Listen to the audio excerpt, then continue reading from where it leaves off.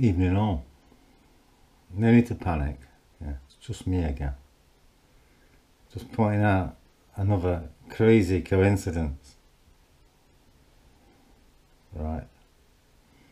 You know, I was talking about Operation Greenlight reference E17 Brian Harvey with the Battersea dogs battered by the sea video that I showed you about rain and water and flooding with Brian with the E17 dog logo. Remember that video? That was from 4 days ago. Yeah, it's still there. You can go and watch it whenever you feel like it. It's just there.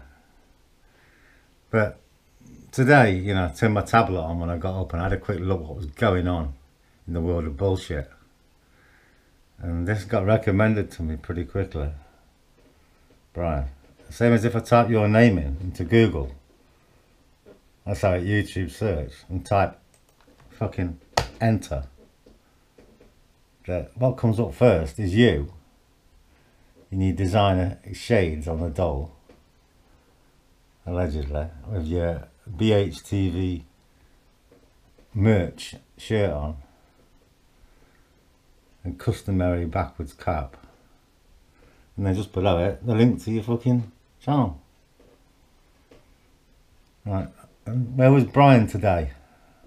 Where were you, Brian? Look where he was. Hanging out with all the media lot. All the mainstream media crowd. Yeah, pushing his own little agendas.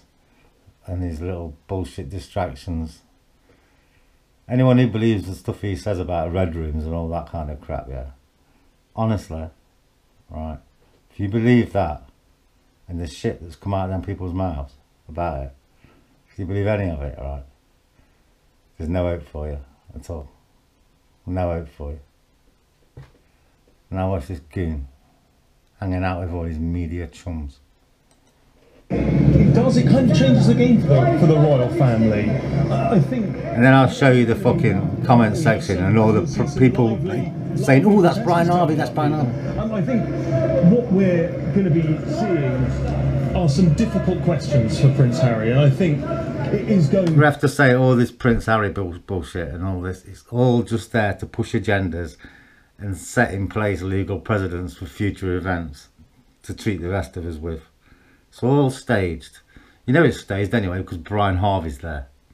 To really set, it'll be set, whether it's set to precedent, I don't know, because as I was saying, I think quite a lot of the other of them think he shouldn't have done it, and whether he. I do apologise to our viewers. This is just the nature of live television. Yes, we didn't expect Brian Harvey to be there. No, we just have to talk about it. Lots of press here, and there are people trying to take advantage of that opportunity. Yes. We're not trying to. The Telegraph's not trying to expose Brian Harvey's bullshit, so people go there and believe it.